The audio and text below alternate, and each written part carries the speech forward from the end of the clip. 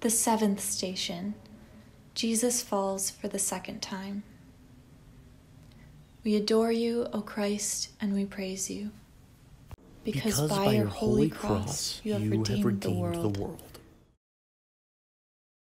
I think the virus affected me basically, emotionally, physically, and spiritually. First, emotionally, I'm very afraid of this virus, not only because of my health position, but also because of how expensive the healthcare is going to be. I saw on the news that there was a guy who was hospitalized for 3 days, and he was billed for $17,000.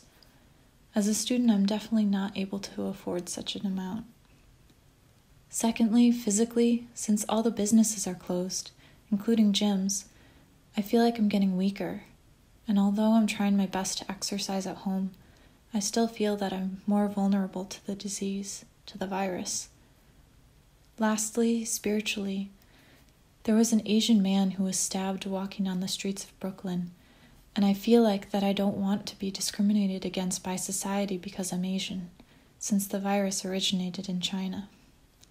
So, I just really think that we could work together as a society, following the rules that the government imposed, and definitely we can overcome the obstacles together and stay safe and healthy. Lord, the burden of your cross was heavy, causing you to stumble as you made your way to your place of crucifixion. We also stumble and fall under the weight of our burdens of illness, worry, and isolation. We pray for the strength and courage to get back up and continue our journey.